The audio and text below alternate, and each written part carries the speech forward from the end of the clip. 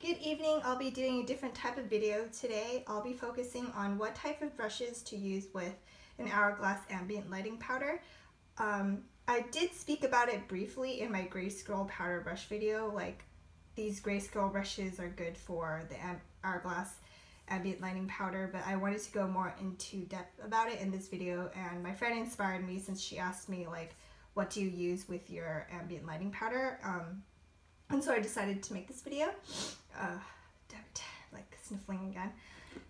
Anyways, I just want to say that gray Squirrel brushes are the best for ambient lighting powders and any sort of like soft powder, especially the Hourglass ones, because I don't know if you're familiar, but the Hourglass ambient lighting powders will start to form holes in them if you use coarse brushes or synthetic brushes, like stuff like Sokoho, or even sometimes Psychoho that is not very soft.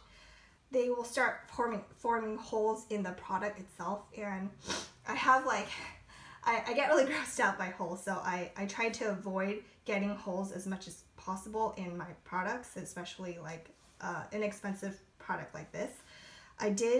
I figured out why, like the first time I figured out that it was getting holes was when I used a Psychoho brush with the Hourglass diffused light right here, and then tiny little holes started forming, and I remember that I previously saw people on like online on Makeup Addiction or stuff, or like Makeup Exchange, they had like little bits of holes in their ambient lighting powder, and I pieced it together like, oh, it's because of the brushes. So Squirrel brushes are the best for that, because they will not put holes into your product as quickly, or I'm hoping that more holes won't form anymore, since I'm exclusively using it with gray Squirrel brushes now. I did start off using this with gray Squirrel, and then I only tested a Psychoho brush with it once, and I'm pretty scarred now. So these are just some suggestions that I have. Here's the Fude 14. It's I've gone through all of these brushes in my gray Squirrel powder brush video already, so if you haven't watched that, go ahead and go take a look at it.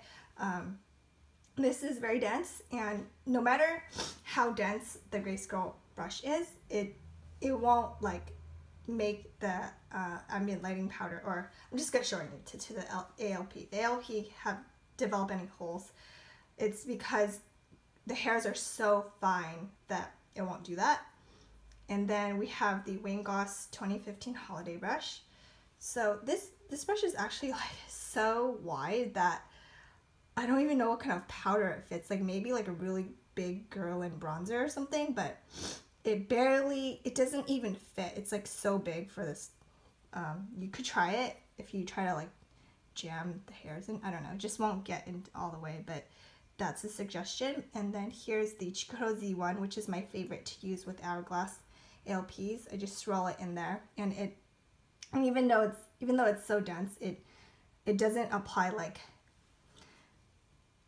all the glitter or anything onto your face, because it's so soft. So it'll just show up on your face very, very softly, like a soft focus powder. And then here's the Koyudo Gray Squirrel. I think it used to be called like the medium powder brush, but now it's just called the powder brush. This one is not very dense, so it'll give a lighter finish. Although, in all honesty, I don't think it really matters for ALP if you use like an extremely dense or like less dense Squirrel brush, because the finish will probably look the same. And then we have the Chikoto MK2 and the MK1. These ones are, like I said before, they're like flat and oval shapes. So if you can just go in like this instead of like straight down vertically. I mean, you could do it vertically, but I don't apply my powder with that. Like, I don't apply powder with the MK2 and MK1 like this. I apply it like this. So let me just show you. Go like this, and I don't do it like this. You could, but yeah, here, and then let me just move these brushes off and show you some other alternatives you can consider.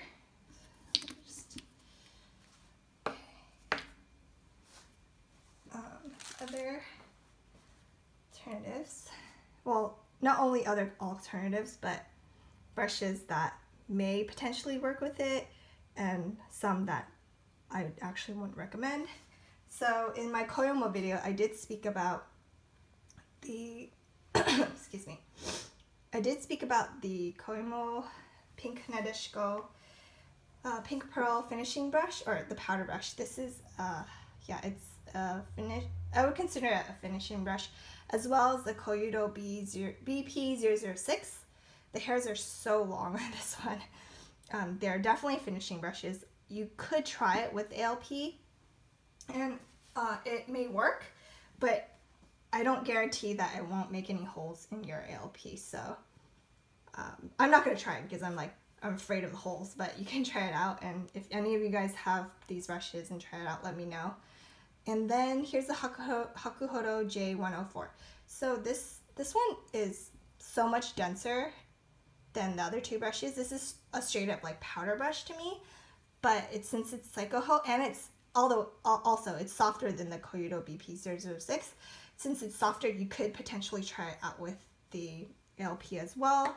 I think the one, I'm trying to recall the brush that I used that started giving it holes. I'm not sure if you can tell, but there's like one little hole forming here and then some other ones forming inside. It might have been, actually the culprit might have been this guy. So then I don't recommend this one, but you could try these other two with it. Anyways, thanks so much for watching, and if you have any suggestions for what types of videos you want to see next for brushes, let me know in the comments below, and I'll be happy to consider them. Thank you. Bye.